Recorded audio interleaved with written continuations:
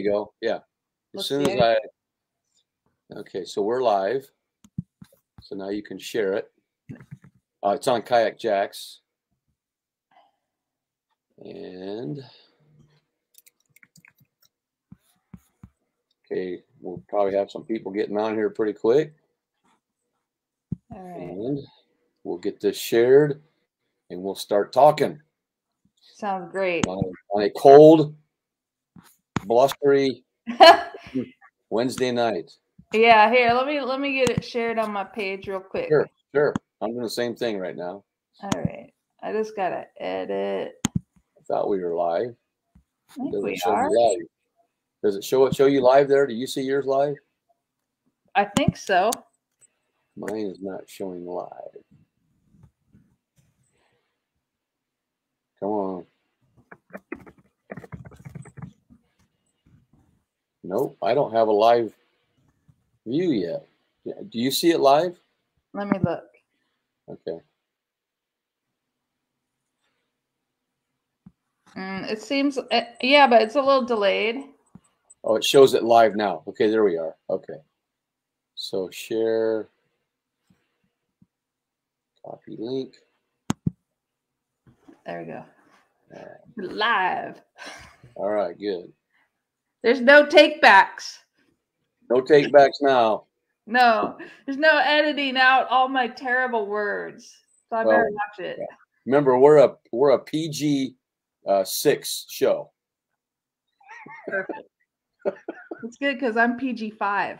Okay, all right. So okay. All right, so we're live. All right, we got some people on. All right. Hey, Todd Patrick. You know him? I know Todd Patrick. Hey, Todd. Hey, are you on the road, Todd? He was singing while driving today. It was Todd Patrick karaoke on the road, which I fully 100% approve of. There's Cody. We froze up there for a minute. Cody Prather. Yeah. Hey, Cody's been having been on some cold water too here lately. Yeah, I saw. It looked like he just had like this much of his face sticking out, so like the camera could be right on his eyeball, and that's about it. Yeah. And then Todd's in Athens, Georgia. Boy, he gets around too. I should have him on as a road warrior as well. Huh? He is a road warrior. So's Cody. Yeah, they both. And Sarah. Everybody's driving around circles around here. Yeah. You have to be in this sport, right? So while we're talking here, guys, we have Kate Field on tonight. Kate Fishing, right? Kate Fishing. Yeah. And that's what my dirty hat says. There you go. And we're going to talk about being a road warrior tonight. We're going to talk about fishing. And also, if any of you have any questions, feel free to type them in and we'll go over them. And so I like questions. This is live, so I can't get around them. It's live. Yep. And, each Wednesday night at about 7:30, I try to do this. Now, last Wednesday, I couldn't. I had to I took a young man to go see his mentor in a basketball game, and that was more important, I thought, that week. So we did that, and that was a lot of fun. And then, but usually Wednesdays there's no activities. But I did just get back from our conference speech tournament, and hopefully I'll find out who won medals. We had 12 finalists. So is that like debate? Yeah, it's kind of like that, except you're just talking to yourself. So, oh man, I would ace that. Yeah, there you go. A lot of that. So yeah, they did really well. It's fun watching them today. I did that the whole day, and so we're gonna get to that. Todd, we're gonna tell. Froze out. And encourage a few. Hopefully we don't cut out. Kate, are you cutting out a little bit or not? No, you froze for a little bit, but I don't know if that's good for you. If my wife gets online upstairs, sometimes it freezes up and I got to go up and debate. So hopefully we'll be okay. She might be watching. I don't know here. So yeah, she come and join you. She was just here a couple minutes ago. She went back upstairs. This is the man cave where I'm at. And we just had our house cleaned. We had our house cleaned today, and she said, yeah, the whole house. And I'm like, she goes, no, not the basement. I'm like, what? I need some help.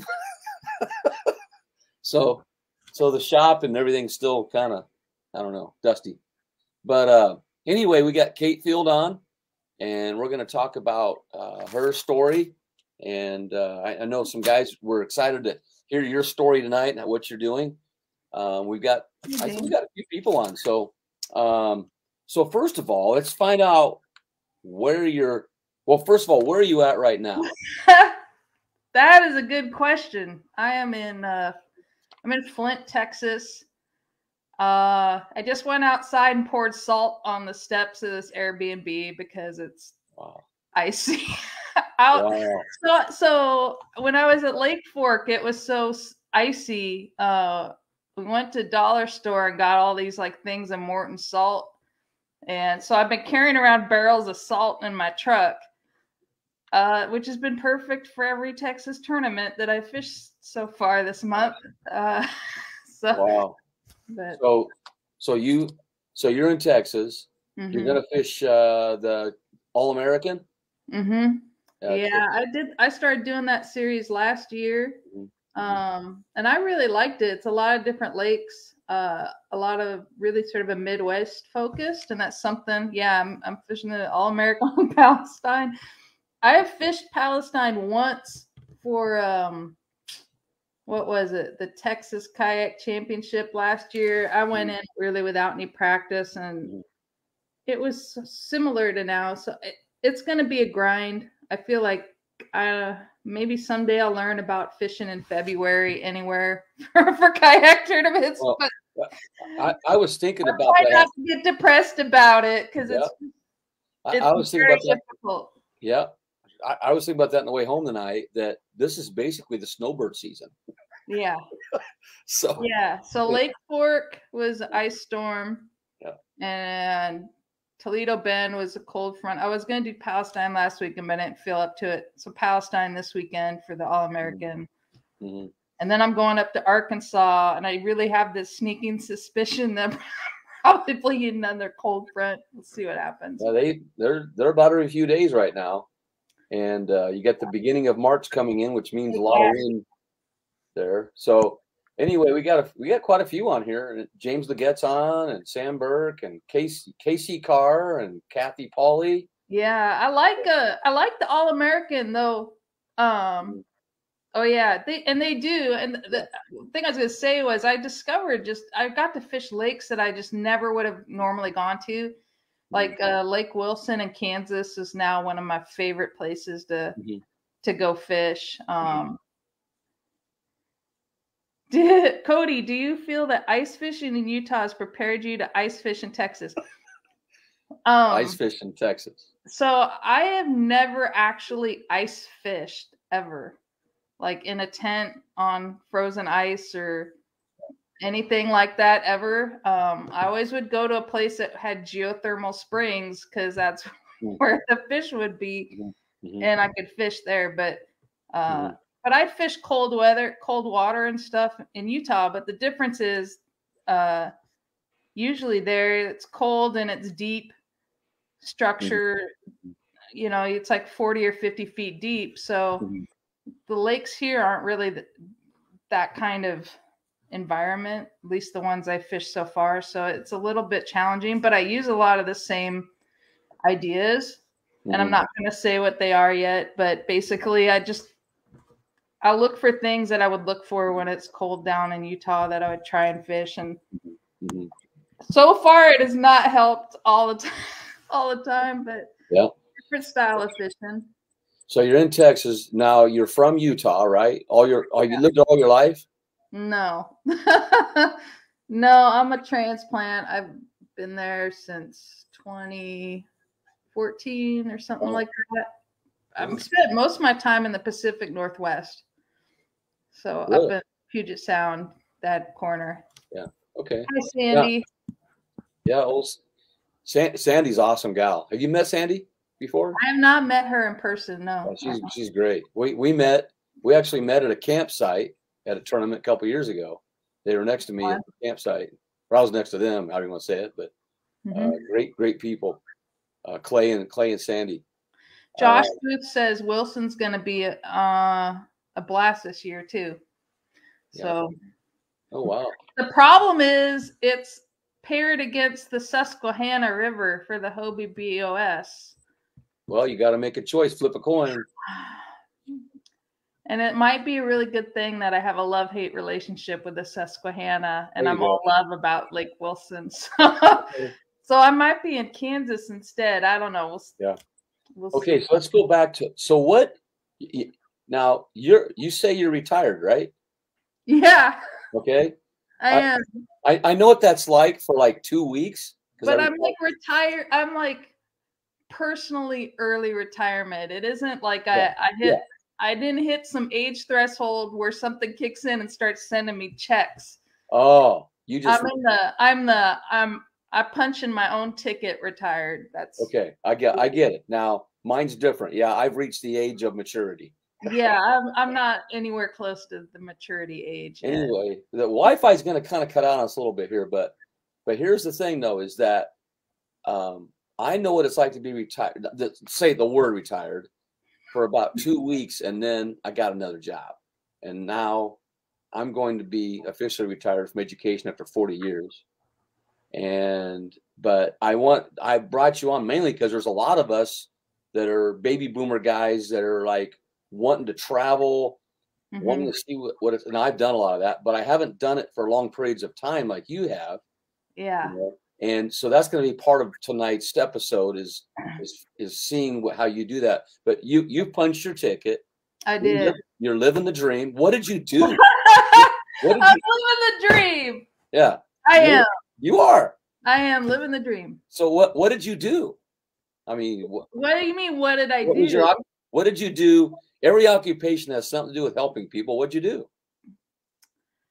I worked in the gaming industry. I mean, before that, I worked I did about 10 years in, I did neuroimaging research at the University of Washington. And then I changed career paths and went into gaming, video games.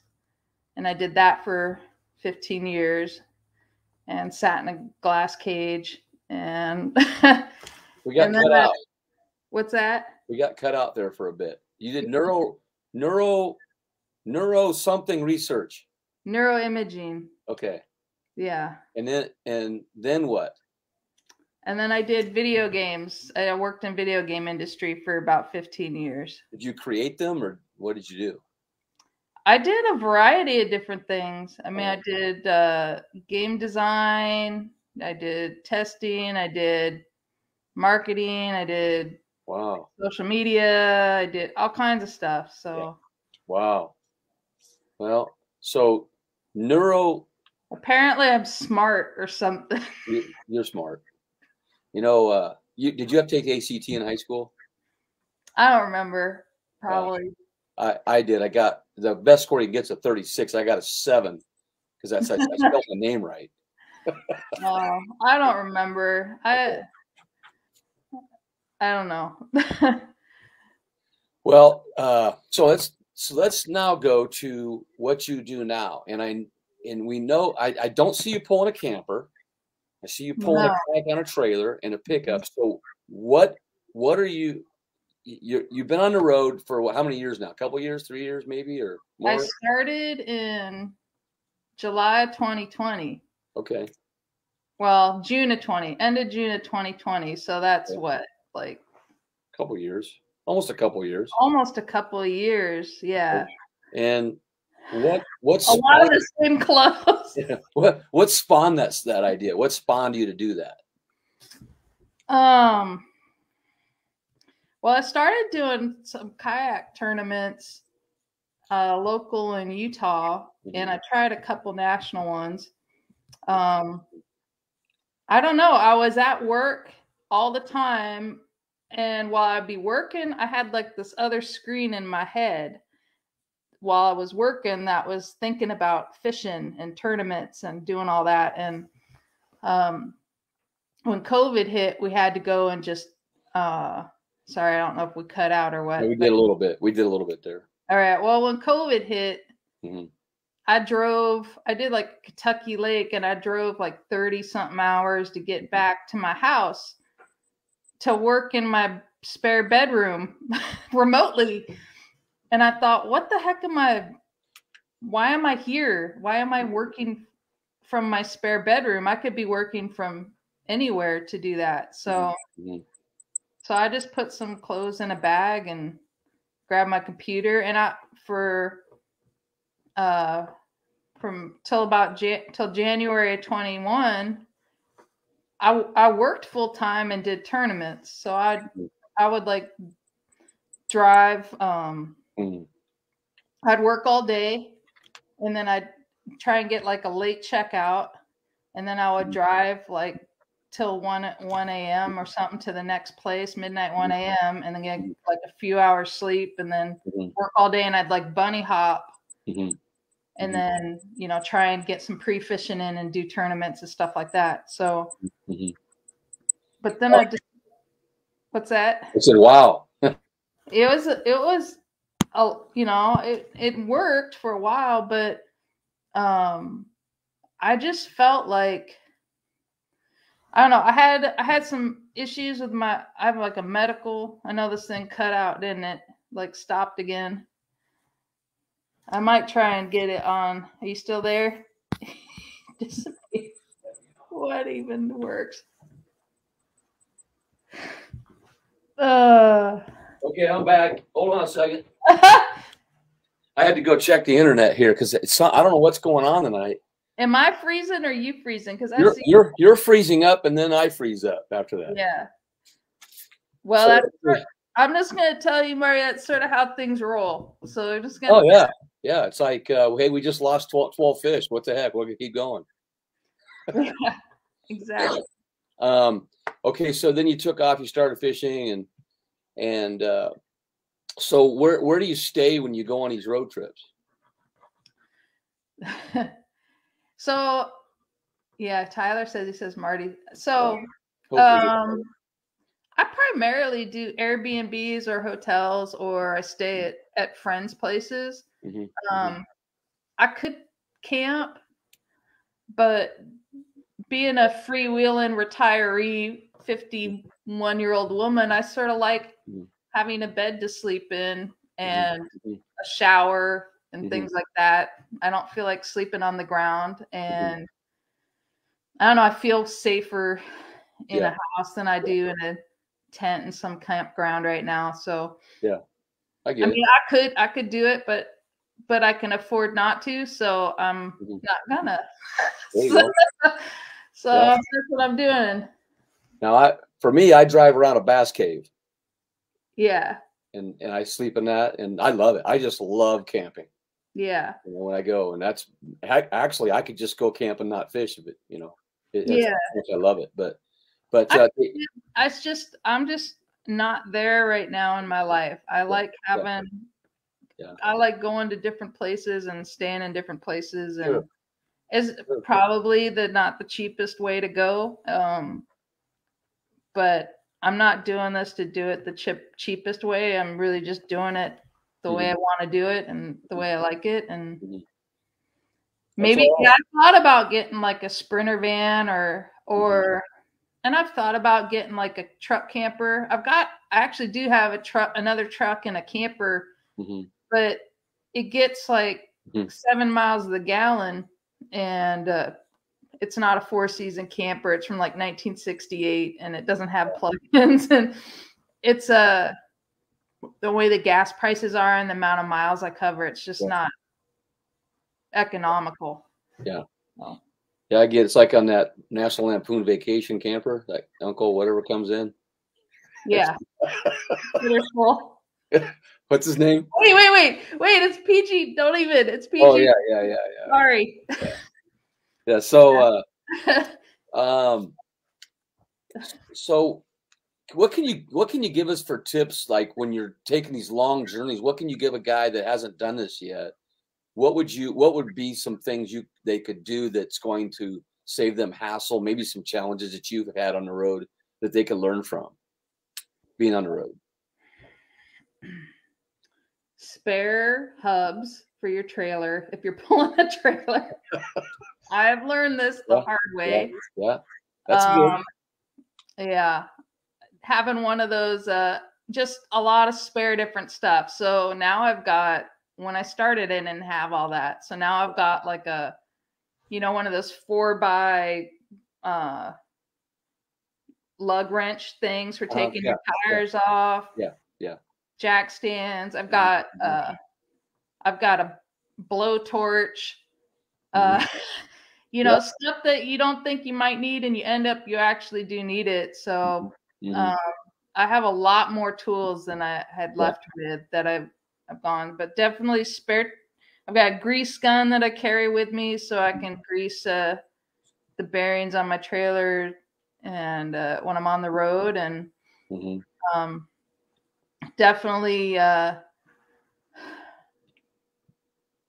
besides all the tools, I mean, I carry like a because I'm always on the go with my batteries, so I always have I've got like a industrial surge protector so I can charge everything at once. And it's just stuff that you just don't think about that you actually need, and you do. But mainly it's just thinking about what you might need when you're out in the middle of Oklahoma somewhere on a 2-lane road that Google took you down and your hub burned out. What are you going to do with that? And you don't always, I guess, don't rely on AAA, because I had time where I actually got I got a nail in my tire at Sam Rayburn, and I called AAA, and I don't know what happened, but after a couple hours, like, nobody was showing up, and I had called my friend Brian. I'm like, man, I'm like on the one place I could find cell service is where I stopped. So I called AAA, and they hadn't shown up after a couple hours. And he's like, I can come help you. And I didn't know, like, I had a Ford Edge that I was pulling stuff with for a while. And I got this new truck. So I would say because I'm used to old trucks where you get up underneath and you have your spare, you just turn a thing and it drops down. But I guess people steal your spares now. Yeah. So I didn't know that my fancy key fob actually was like it pulls apart and it's a key, and it sticks in the fender, and you got to unlock something and then stick another tool in there and like lower everything. Like, I couldn't figure out how to get the spare down on my truck. So a friend actually came and helped me, and it turned out AAA completely lost my help order. So like, when I called them to cancel it after 3 hours and changed the tire on my truck, called AAA to cancel it, and they hadn't even like had a record of it. So I would have just been, luckily I had a friend come help me, because I would have just been sitting out there in the dark at Sam Rayburn waiting for some truck driver. But wow, yeah, I know. Besides that, I know you take tools. I take a power drill. The water tanks, gas tank. I take an extra gas tank as well. All that, because you just don't know. There's a story. I was going to Lake Fork one time, and I was in Oklahoma. That reservation highway. You got the toll to get on there. My T broke on my trailer. Oh my goodness! And snapped. And so I actually bungeed it all together, and then got to a Home Depot down there in Texas, and then I bolted. You put more U-bolts on it and bolted it together, just to get through the trip. But you never know. You don't know what's going to happen. No. So it helps to have that. Yeah. Last year on my travels, I did end up buying another extra drill and a jigsaw. Wow. I punched a hole in the hull of my kayak, where my seat went into the kayak. I don't know what happened, but I had a hole in my hull, and so I got a jigsaw and all the stuff, and used a kitchen cutting board and like jerry rigged basically a stand over this hole in my hull for a while, so I could fish the tournaments with a kitchen cutting board in my kayak. But sometimes you got to do that. Yeah. Okay, so real quick, Todd Patrick was mentioning that the Sprinter van is a good choice, and he says he gets 18 miles a gallon. And Sandy Roberts says my cooking's good out of the Bass Cave. The only thing is, like, I want, like, if I get something, I'd like to get a camper. If I got a camper, which I've thought about it, I want one that I could take off and leave at the campground. I just have a thing about leaving my house at a boat ramp. Like, I just, you know, I think it's easier if you're like in your van and you go to a tournament and then you go home. But when you are living on the road for years at a time, leaving your house at a boat ramp feels really sketchy to me, especially, you know, like I have my, you know, my computers or stuff like that. I don't like to leave things that are important to me sitting in my house at a boat ramp. So that's why I prefer Airbnbs right now. Or if I had a camper and could take it off and then take my truck down there, or however that worked, even if it was like a fifth wheel or something like that, just, I don't want to leave it. There's boat ramps are pretty sketchy sometimes. So I usually am armed. So I don't know. I get it. I've left mine at ramps sometimes and sometimes at campsites. I feel safer leaving my camper at a campsite than I do at the boat ramp, for sure. Yeah. And then at the boat ramp, I try to park where there's a few other people sometimes, because some of those remote ones, they are sketchy. There's we've come across some strange things at bigger lakes. I went to one boat ramp this last year. Was unloading, and these guys pulled up sort of slow, like creeped really slow. And then they went up just up the hill a little bit and parked there and waited while I was unloading. And I was like, okay. And they waited extraordinarily long and didn't get out of the car or anything. And I'm like, you know, like all my red flags are going off. Like, this is really bad. And I just, you know, I have my pistol, and I actually you know, I do things a little unconventionally. So I just walked straight up to their truck, took a picture of their license plate with my pistol in my pocket. Wow. And they saw me take a picture of their license plate and they took off. Wow. And then I went and packed up and left because I wasn't going to stay there after that. But I thought if something happens, they're going to have to fight me and try and get their license plate off my phone. But they, you know, they weren't prepared for some chick coming up there taking a picture of them. So good. That's a good. Well, I think it's a good move. I don't know, but it obviously won't go away. Well, yeah, and then rest stops. I don't like to stop at rest stops either. And Todd was talking about Love's. That's why I always go to like a Love's travel stop. Last 2020, I stopped at a rest stop, and I was just checking stuff on my trailer, and I had my door, my Ford open, my driver's side, and this guy, it was near the trucks, and this guy came around one of the trucks and came towards me, and I was like, all my like warning bells are like, this is bad. And so I put the door, my car door, between me and him, so it was open, so if I needed to get in there, I could get in there. And he was probably about 6 or 7 feet away from me on the other side of the door. And he goes, starts talking to me like he's a salesman, and then he pulls out a taser. Jeez. And he says, do you want to see my taser? And he sets it off, and that thing starts crackling, right? Yeah. And I said, do you want to see my pistol? he just took off.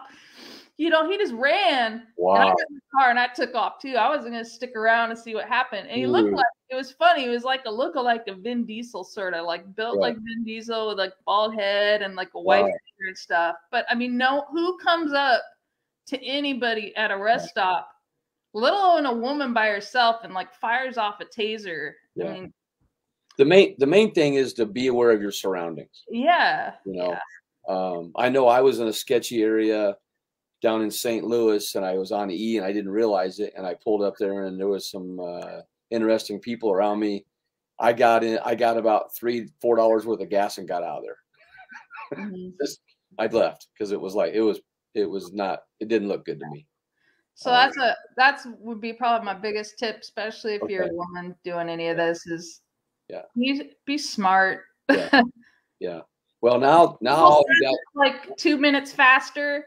It may not be worth that 2 minutes to go down that lonely road. Yeah. Well, now that you guys know that it's not real safe out there, just everybody stay home. No, but the thing is when you're on the road, there is that kind of stuff out there. It happens. And the other thing is when you're traveling, if you're traveling alone, these middle of the night excursions, just really be aware of where you're at and where you're parking. And when you're going in and out of places and people watching you and stuff, you got to really be aware of that and to stay safe that way. And also be ready to use your phone if you need the 911 or something like that to call. But I'll let somebody know where you're going. Often I'll put up something on Google Maps and I'll send it to somebody, Yeah, there you go. But, yeah. So how many miles did you travel last year? Oh, I don't know. Google said I did 2.5 times around the world. So that's over 50,000. Yeah. 65,000 or so, maybe. Something like that. Wow. Wow. It felt like it. Okay, so in all those miles, what was your favorite place that you have been to in the past year? That's not very fair, Marty. I don't think I have one. Well, you can name a couple. I don't care. Whatever. Some favorite locations that you've been to. It does not have to be fishing related. Okay. It can be anything. Well, like I said, I did enjoy Kansas, and I met some friends out there, Roland and Karen Card. They've got an art studio out there in Ketchy, Kansas, and we went out. I guess he's got. I don't know how everything works, but he leases some access on some lake on some ranch, and there's no roads, so like you pull off and you go in through this cattle gate. And you just drive across the prairie, Yeah. So I was driving through the prairie down into this gully, and we went and fished on this lake where probably nobody's fished in at least he said at least a year nobody's been down there. But I really enjoyed that because the fish had no clue about any lures, and it was crystal clear. So it gave me an opportunity, like I was standing up with like a little fluke with an underspin on it, and I could see the bass. They'd just come right up to the boat, and so I was toying with them, just jigging that thing up and down. It's like playing with cats, Marty. Oh yeah, yeah. I've like cats with a laser pointer, and so you see them, they'd like swipe at it, and I'd pull it out of the way so they couldn't get it. Yeah. And they'd go behind a stalk of vegetation and like try and wait for it to come and ambush it, and it was just amazing to sit there and just play with them like that. Yeah. And that was in Kansas? That was in Kansas. Yeah. It's kind of how it is in Nebraska too. When some of these, they're like walk-ins, they call them walk-ins. You just open the gate and there's no road. You just drive down to the lake well, some of them you can't. A lot of them you have to take your kayak and drag it or use your wheels to get down there because that's why they call them walk-ins. But some guys, if you get permission, will allow you to drive in. Yeah. So that was pretty cool. Okay.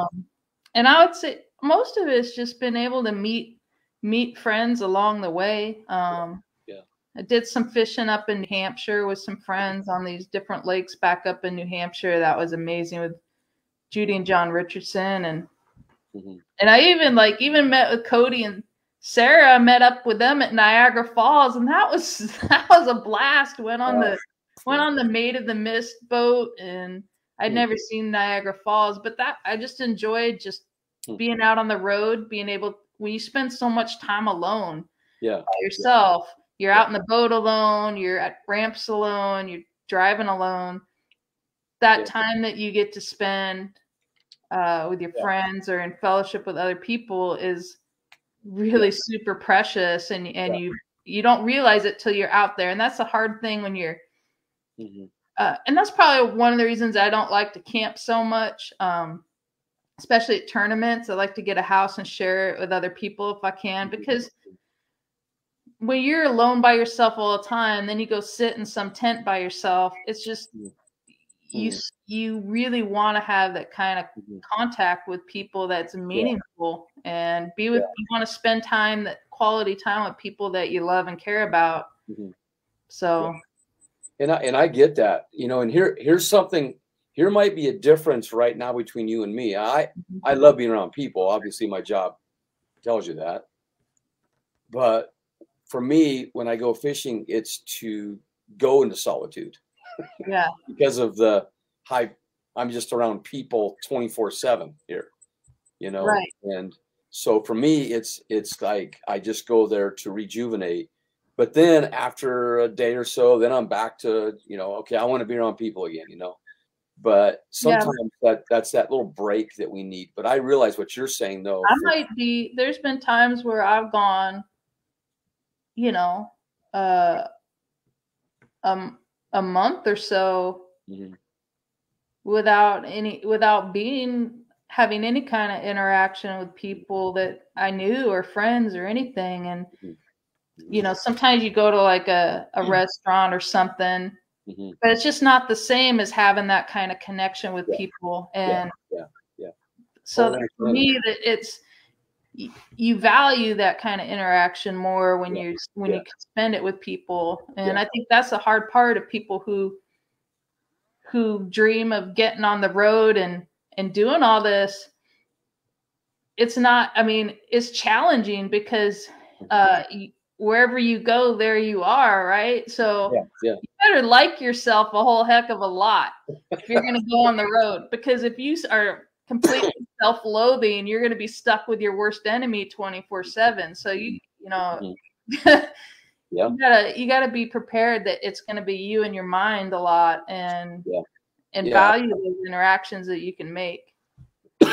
Now let's talk about your things, Catherine. Or should I call you Kate or Catherine? Whichever.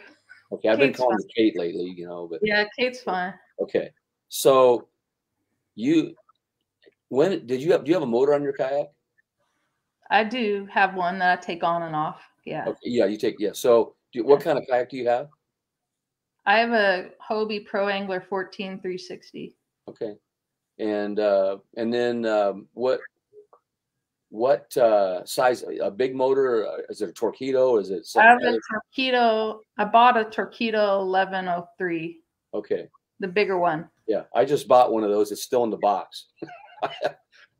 You need help installing it or putting it together, let me know, because I had to ask, because the instructions are a little challenging. Instructions being the key part about that. Yeah, I know. I've heard. And you did a little video on that. Yeah. So, anyway, let's see. So let's see. You answered a lot of my questions already. Where do you see you see the growth of the kayak fishing community in the past, 2 or 3 years? Where do you see it going after this? From what because you're on the road, you see things, you see the big tournaments, the big events. Where do you see it going? That's a good question. Thanks.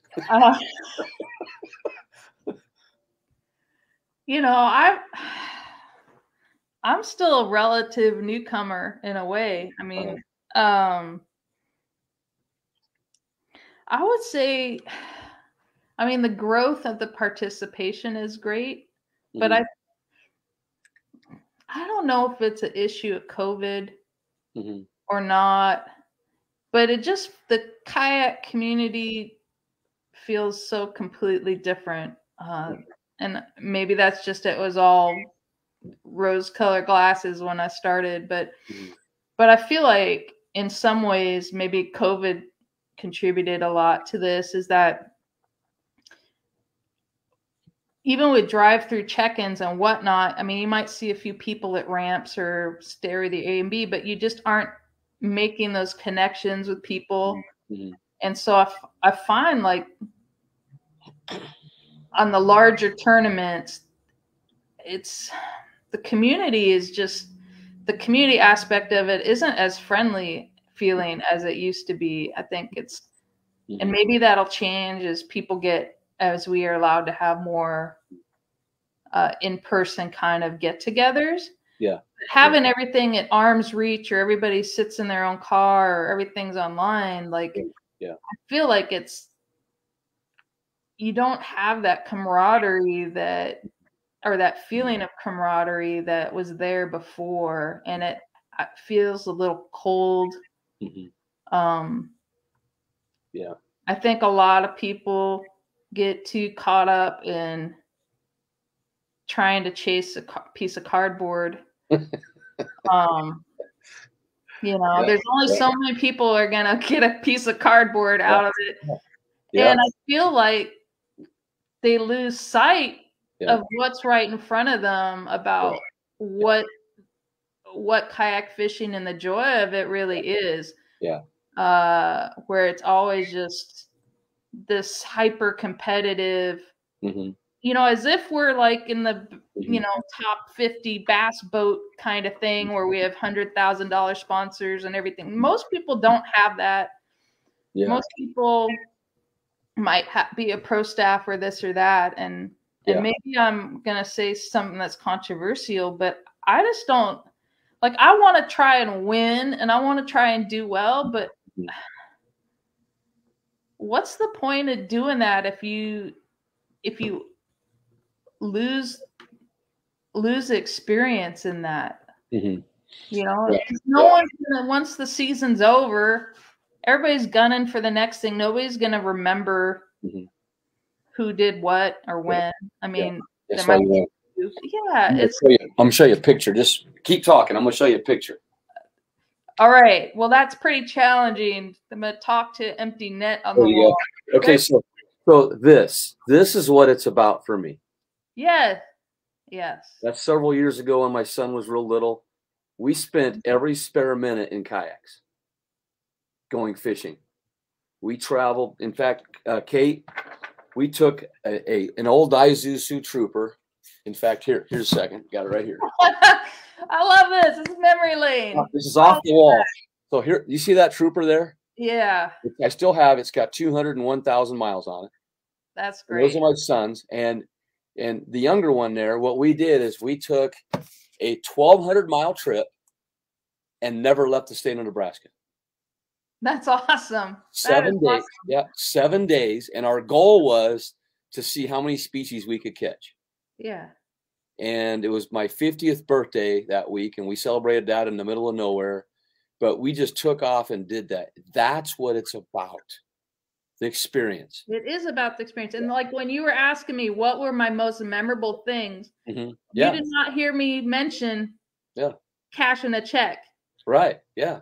None of that, because I mean, that's great and everything. And that's something we're all shooting for that. Yeah, we're all absolutely. trying for that. And I'm not going to say I'm not competing. I love competing. That's part of the joy of it.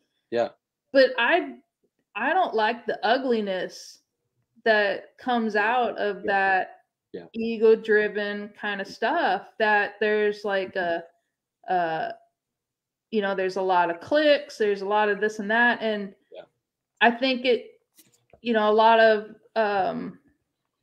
I think it's a turnoff. It doesn't make room for new people. It doesn't make room for people who do things differently. And there's just so much more to that experience. If you ask people, especially when you like look at tournament recaps, you know, it'll be a recap of, I caught my 5 fish doing this, but I want to hear about like your experience, that like people who do a video that show their experience. It isn't just always catching, showing off only their top catch. Like I want to see like everything that you can relate to, which is, you know, getting, you know, the weather and trying to deal with what happens when you lose a big fish, or just the beautiful. I got more cameras on my boat this year just because I want to add more of what I see, you know, a lot of the wildlife and that experience. Because in the end, when I'm out there by myself, like it's just me against the fish, even though I'm on a leaderboard. Hi, Cindy. I just think that's the part that I see that I think about the growth, and I think the growth in tournaments structure, but the camaraderie isn't growing. It's like an inverse. You nailed it. Yeah. The more competition and people, it's like the camaraderie is inversely going down in the same way, and a lot of bad mouthing and everything else. No, that makes me a little sad, because that's nothing that I ever really got into kayak fishing for, and maybe I just do things really different. But Kate, I've seen it all too that way, and I was in this from the birth of it, so I've seen it grow from one person in the Midwest to tens of thousands, right? At the same time, yes, I've seen the same thing, and you know what? I'm guilty of it, because sometimes I'm so competitive sometimes that I get caught up and I want to do so well, but at the same time, I really don't forget who's out there with me, and the relationships that are built with that. And there are some things happening now to help with that. But you're right. There's some that that's all it's about is, okay, how many checks are we going to have for this one? How many, and yeah, I get into the money part and everything, but it's still bottom line. I have some of the best friends of my life from this sport, and even though I've never met you in person, we were close. We're gonna though. We're gonna, yeah, because I got to guide you. And, well, you're probably guiding me. I don't know about that.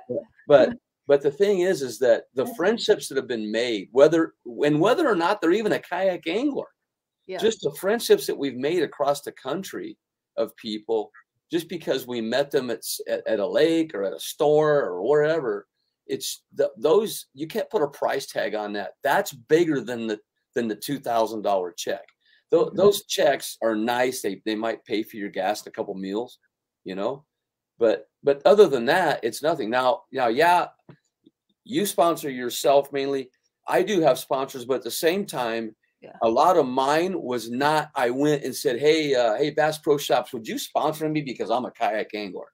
It was not that at all. It was, they asked me to do a seminar because they thought it would help people grow the sport. And then they said, hey, we want you to kind of be on board with us and kind of help grow this sport with us on board. So I said, yeah. So, to me, it's not about like, I'm going to go hunt down sponsors. Everybody that I have has come to me, and I know some other guys that way too. But at the same time, I use those products and I'm going to promote them for the benefit of the community, not for the benefit of me. Yeah. And I'm the same way. Yeah. The sponsors I have are all things that I use all the time. Yeah. And I want to be authentic in that. Like, this is what I use and this is how I use it. But I just, there's, I don't know. I just, I don't do this. I don't do this as like a job to make a living or anything. But it is a way of life for me, and I'm on a different path in that. And a lot of that is just with my own faith. And I really feel like God has me on this journey. And a lot of this is, I'm asking God, where do I go? And my schedule change all the time. But I feel even like this year, like there's so much more that is important. Like, I'm going to go to a kayak tournament, but sometimes when I go to this kayak tournament, there's like other things that are all in play that God's got going on that to me, like no one will ever know about, but they're just as important. Right.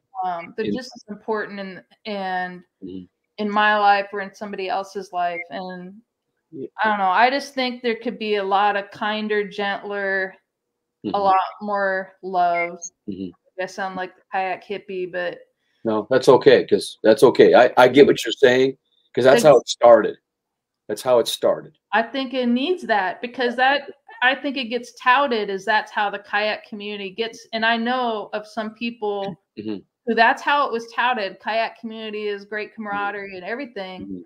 Mm-hmm. And then they get in it and they get lambasted, or people say bad things, or it gets really vicious. And they're like, well, why would I want to do this? I just like to fish. Yeah. Right. So I know people who have quit doing tournaments because of the attitudes and the backstabbing and all that stuff, because all they want to do is go fish and hang out. And the tournaments were fun when it was a camaraderie and we were all we were competing, but we weren't tearing each other down. We were lifting each other up still. Right. And there's not a lot of that going on anymore. And it is there. It is there, but you're right. It has gotten to a point where we have to be aware of what we're doing when we're out there, and like Brent Solfin says here, if someone asks a question to a club on Facebook page and no one answers them, that's a bad sign. Yeah, it is. Brent. And I'll tell you what, Kate. The other day I had a guy ask me. He says, "Hey, what are you using in the cold water to catch those big bass?" I didn't even shy away from it. Said, you know what? Here's what you do. Here's what you can do. This is what I do. I'm not saying it's right or wrong to him. I just say, this is what I do.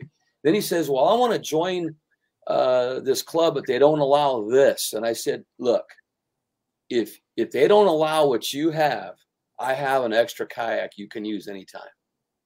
That's how we got to be. Yes. And not have these restrictions. If it floats, Kate, you don't know me, my background too much, but I can tell you this: all my life I like where you're going, Marty. Okay, I have been on the water my whole life. I lived on the beach. I lived in Hawaii. I lived by the ocean. I lived by lakes. But the thing is, I've always found a way to get on them, whether it's a kneeboard, a surfboard, or a Zodiac boat, or a canoe, or a homemade wooden boat that's sunk. Whatever I can find to get on the water is what I did. And when I discovered the kayak over 2 decades ago, I was like, this is it. And I sold my boat at that. That year I bought that kayak, I sold my boat and said, this is how I'm going to fish. And I haven't gone the other way since, because it's just, you're so close to the water. And speaking of which, you talk about seeing those things out there. I was down, I can't remember what tournament. You were there, Truman. Yeah. Four otters are playing back in this. Oh yeah. How much better does it get than that? I know, and that's what I want. Like those are the things that I wish I had on film. Like last year when I was on Sam Rayburn, I was, everything was so flooded, and I was fishing over these flooded trees, and I could hear like the sound. Yeah. Something, and I turned around. At the edge of my boat is 2 otters stuck in a shrub, and they're eating bait fish that they caught underneath my kayak, and they're just like snacking really loud. And I was like, man, I wish I would have had my cameras for that, because that's the kind of cool stuff that I think people just don't get to experience, and to be in the middle of that kind of amazing God's creation, and to just see how it all works together. Yeah, one of my that's the joy that you gotta share with people. Right. Now, I Jim Salmons? Ever heard of him? He has the kayak fishing show. And this is like when Dennis Spike, and it was Chad Hoover, myself, and Slow Ride Thompson, Tech. There wasn't very many guys out there. And I got a hold of Jim Salmons, and I call him. I say, Jim, will you take me fishing in the ocean? So yeah. So I go out there, I fly out, and he takes me fishing in the Pacific Ocean, and we're going to go for thresher shark in a paddle kayak 3 miles offshore. That sounds like an adventure. We get past the waves, and he goes, hey, look to your right, and here's these porpoises coming out of the water. And he goes, oh, they're just checking you out. Right next to me, porpoises. And then a giant manta ray comes underneath me. Then we go out further, and I didn't care whether I caught a thresher shark or not. I was already not going to put my legs in the water, number one. But when we were out there, you could see down probably 75 feet. It was that clear. And you could see all the way down, and all you saw was darting all over the place, and kelp and everything. And then I hooked into a big barracuda, got that. And then a guy by us got a 6-foot thresher, and another guy got a big yellowfin tuna. I was more happy for them than I would ever be for me. And that's what I'm going to get at here is that why can't we be happy for others and what they do? Exactly, Marty. You know, exactly. You know, and that's something I don't see so much. Yeah, I mean, I used to be like that. And I used to, with some friends I had, I mean, I knew I sucked, but I loved watching them succeed. And you don't see that. It's you see so much competition that you don't see the people supporting and cheering each other on, like celebrating that somebody went and did something incredible, crazy. It's sort of like a golf clap, like we're being kind that we're clapping for you, but secretly on the inside we hate your guts and are gonna make a report against you, trying to knock you out of there or something. It's just, well, I know that when I've seen a couple of your videos in the past, the joy you expressed, you were like, and you were having, the thing is, you were having fun and you were fishing like, I mean, like it was like there was no tomorrow. You were like at the top of your game and you were hauling these fish in, but you figured, the best part is like what you did, you figure out the puzzle. That's kind of cool to do that. And if it gets you, doesn't happen very often. Well, but if it gets you to the top, great. If it doesn't, I left the water knowing that I solved my puzzle where I was at. Yeah. You know, and that's that. And the other thing is, I have been in a tournament where I've not gotten a bite. Oh, me too. You know, in fact, Table Rock a couple years ago, Joshua Booth's on her. He can tell you, I had the greatest day of my life. The next day, I got one fish, I think, the whole day, you know, in the same area. Yeah. And that's just the way it is. You just got to accept that and move on. And so it's a humbling sport, and it's, you know, but at the same time, you can do some great things with it, but we do need, and that's why you're on here tonight, because I envy your happiness and your joy. You know, and even though you said, I'll tell you what, though, it's been a struggle for me to try and, because I've lost that a little bit. I lost that for a while last year, just with personal things and finding that joy. Like I'm fighting for it. I know my friend Cody says fight for joy. Like I've been literally fighting for it because it's so easy to get pulled off of that. And you know, I'm hoping that's in my direction this year is so different. Yeah. You know, I don't know. The main thing is, all the people right now with your fantasy kayak thing might want to take me off your teams, but it's not that I'm not going for it, but I just, I don't know. There's other things that are important, and joy is a top of the list at that. Well, the thing is, I know for me personally, and people know me for that, I'm going to go out of my way to say hi to people, tell them, hey, good luck out there today. And I'll tell them what I got. I'm not going to hide anything out there. I'm going to say, this is what I'm doing. And they might say, hey, where are you going? I'm going over here. Okay, I'll go over there. You know, we work it out, you know, and I even follow, you know, people that say I'm leaving, I'll go in, you know, but we got to work together on it. And I know it's hard sometimes, but you know, I feel like I got to be the guy that makes that move to be the friendly person out there when we see people. The other thing is you know, inviting people to talk about it afterwards, sitting on a fire or whatever, doing those kinds of things. And I think I belong to a group now, I think that's got a great thing going in Central States, that they have it's a great bunch of guys, and they are trying to establish that and bring that back again, you know. And I'm not saying that to make anybody else feel bad. I'm just saying that's what they're doing to make people feel good. You know, I joke with my friend, one of my friends, that I'm like quiet and ninja-like, because I know I'm not quiet ninja-like, especially at a boat ramp. I'm probably like the noisiest person there, but like sometimes you go to a boat ramp and everybody's mean mugging each other and no one will talk, no one will say anything. And I like to just go in there and say hi to everybody and chit chat and have fun. And then it's like all of a sudden everybody remembers, like, that's how we used to be. Yeah. Well, you know? I'm going to take care of that. A bunch of friends going fishing instead of a bunch of people that are out to slice each other's throats about it. Well, I'm going to take care of that this year. I've installed a horn on my kayak that's louder than a semi horn. And so I'm going to break up that little quietness there and say, oh, let's go, guy. You know, it's be fun. Oh my gosh. It's super loud. I can really appreciate air horns, so I'm totally appreciative of that. Right. So it'll be fun. Michael Thomas, he's saying, you know, we should all go to the ceremony, congratulate the winners, and you know, and true. I mean, that's true. And you know, and Sharon and Joshua Booth and Tyler Cole have done that with the All American Series as well. I haven't been, you know, I've been to the KBF. I've only been to a couple of Hobies and stuff. I've been to the BASS, but I will say that all of them try.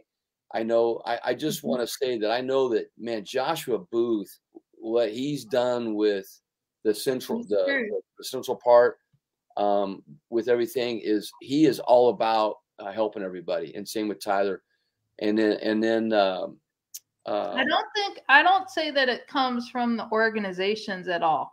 It comes from the people. It comes, yeah. I just think the community, the camaraderie has room for improvement. Well, but here's the deal. Joshua is a leader, though, in that. Mm-hmm. You know, you have to have those leaders to help that evolve as well. And you know, and I feel that way too, that we have to, you know, people are doing the best they know how. Sometimes they don't know how to act. They don't know how to do that with people. So you show that by example. Yeah. And so I think that's what Josh does. And Josh is saying here, it's the anglers, and he's right, you know, and we just have to show them how to be that way. But I think overall, though, to want to be loving towards our fellow anglers and be friendly and reach out that hand and introduce yourself and talk. It's almost like everybody's scared to say something, like we're gonna find out your secret bait that you're catching something on. But the thing is, you go to award ceremony, there'll be 4 or 5 people up there that caught them in 4 or 5 different ways. Yeah, absolutely. All catch them in different ways. And so how some guy uses his bait or whatever, you're going to catch them different than he does because y'all fish different. But it's like it's guarding some secret recipe. And I mean, I get it. Like, people want to do it because they think that that's going to make a check and they're going to make a living at this. And maybe a few people will, but is it really worth that kind of mentality towards everybody else? I don't know about you, but I'm going to go where it's fun. Yeah. Speaking of which, they want to know our schedules this year. So what does yours look like this year overall? Like grand scale, what's it look like? Very busy. Very busy. Okay. So I actually have my schedule up on, I made a website. I see it. KateFishing.com. It has my schedule up there, but I keep adding to it and I'm too lazy to go update it. But so like just for now, like I'm gonna do like Palestine, and then after this, I'm going up to Arkansas to do the Northwest Natural State Kayak Angler up on Beaver Lake. I'm trying to add just in other regional tournaments for different places and try different things. So I'm gonna go do Beaver Lake, and then I'm going to Tennessee. Then I'm going to Bassmaster at Harris Chain. Then Santee Cooper. Then I'm gonna be doing Grand Lake, Eufaula, Broken Bow, hopefully, and who knows, a bunch of stuff in between. I mean, I've got a tournament at least every other week right now. So nice. A lot of tournaments, but that's all I know it'll change because the way that God's working in my life is things change a lot. So, you know, we'll see. But well, I'll tell you what, you're fishing some big ones. There's no doubt about it. I'm trying to qualify for the AOY, and I'm trying to get to the TOC and the Hobie. Who knows if that'll happen? Yeah. I'm trying to qualify for next year's Bassmaster and do the AOY race in that. I'm trying to do the KBF same, and I'm doing the All American. So those are my 4 main series, and then I'm peppering in whatever regional stuff or wherever I want to go fun fish. Sure. The same here is that my focus is on the KBF because I've been to my deal is not how well I did, but I want to be at every KBF because it's a different kind of animal. It's not one where you have to be an elite to qualify. It's an event. It's an event. Yeah. And it brings a lot of people together. And I just have a lot of friends there for a lot of years. And then the All-American, of course, you know, I'll be able to fish, I think, 5 or 6 of those maybe this year. And then, but my biggest one would be the Youth Adult League we're going to do on Monday nights. That sounds fun. 2 kids can fish together, or a kid and adult, but 2 adults cannot fish together. That's pretty cool. And it's your best 5. It doesn't matter who catches them. I love that. And it's free. And there's no cash prizes. That's awesome. And you get a poker chip if you win. I love it. You know, and then we're going to keep points, but it's also to teach young kids, you know. So that's my ultimate tournament coming up it's like 5-6 weeks. I think we're doing that, but yeah, that's going to be a lot of fun. Casey Carr, the good Lord put me in the sport to meet great like-minded folks, not to make a living. I couldn't win a ham sandwich. Well, we can hang out and have ham sandwiches though. Casey Carr, you know what? If I see you, guess what? You're going to get a cream soda from me for sure, because I can bring extra cream sodas with me. Yeah. Yeah. I don't know if you know that or not, but after every tournament, I have 1 cream soda. Cream soda. I like it. So, okay. So I know we're getting. I would also say something. Something I started attending this last year. At some of the Hobies was the at the time it was called the Kayak Fishing Fellowship. Yeah. And now it's the Fisherman's Fellowship. Mm-hmm. And there's going to be like a Fisherman's Fellowship at a lot of these different big things. I know Matt Ball's going to sort of run it at the I think it's Lake Murray this weekend. And there might be some others. You know, I'm not involved in like when it's going to happen or anything, but it's really helped me grow in my faith there, and it's helped me to meet other people there. And I just think if you're looking for some sort of fellowship to meet new people and some like-minded, some Christian folks, or just check out what the heck is going on with all these crazy folks over here, you know, just give it some time and stop by and say hi. It actually has some camaraderie going on there, and it's, you know, we're all in the same boat with that. And I would just like to say, just check that out. I think it's worth your time. I know Cody Prather's involved, I think, a little bit too. And there's so many people that are praying for us when we're out there. That's what's great too, you know. And I know, if you know this, we've done actually kayak church up here a couple times. I didn't know that. Yeah, I actually had I'm gonna you have to tell me more about that so I can go to it. I will. It's a lot of fun. And I had a guy actually give the message on the shore, and everybody sat in their kayaks and listened. And then we went fishing. All right, that's pretty cool. Yeah. That's pretty cool. It was kayak. We called it Kayak Church. I like it. And so hopefully do that again here this year.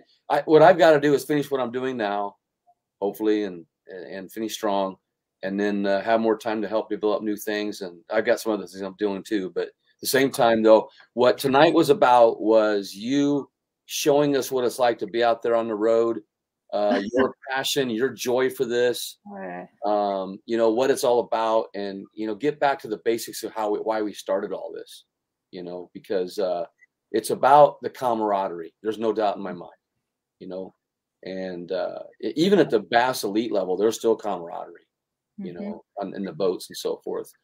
But I have learned so much from the people that have been on here like you, and I'm looking forward to meeting you in person here soon and going fishing. And just it's an exciting year, I think. And I think that we're all understanding what it's all about, you know. So anything else you want to give us here tonight? No. I feel like we touched on a lot already. Somebody had some questions I missed. I didn't know. I don't know if we've had a lot of questions, but I know that there's been a lot of people tonight, quite a few. And I'm sure that you know, the message is clear that, hey, you know, let's try to help each other out. And you know, I know I've listened to a few people that have been on. They talk about how they've been nervous or scared and feel, you know, they just don't feel confident being out there. there's always going to be somebody out there to help take you under their wing. Can I tell you though, that's a normal thing, or it's normal for me. Like I get scared every lake I go to. That like it takes me a great deal of courage on the first day to go to launch my boat. And sometimes I'll get there and I won't launch my boat till the next day because I get so, I don't know, I get scared about new water, and you think I'd get used to it after all this time, but I still don't. I just always, it takes me a little bit to get over that fear. And then once I get on the water, then I relax. There's just something about that, you know, I'm by myself and the unknown and who knows what's going to happen. And you think I would be used to it, but every single time it's like that. So I would just say, you know, if you feel that way, just launch your boat and you you get settled in, and after about 15 minutes you go, okay, I got this. And that's when you can do it. But it's definitely intimidating for sure. Okay. So yeah, I can see where that'd be possible, you know, out there. So anyway, so that we've had a great night here tonight, Kate, and I appreciate you being on. Thanks, and Mark. I'm sure others will see this, and maybe sometime. What I like to do is have you and Sandy Roberts on sometime. I've had her on. That was fun. And then see your points of view for the year, you know, later on, and see how it's going. The other thing is keep your videos coming of your excursion, your experiences, because they're fun to watch. Okay. They really are. Yeah, I sort of stopped for a little while last year when I was going through some stuff, because honestly, I don't want to distress everybody.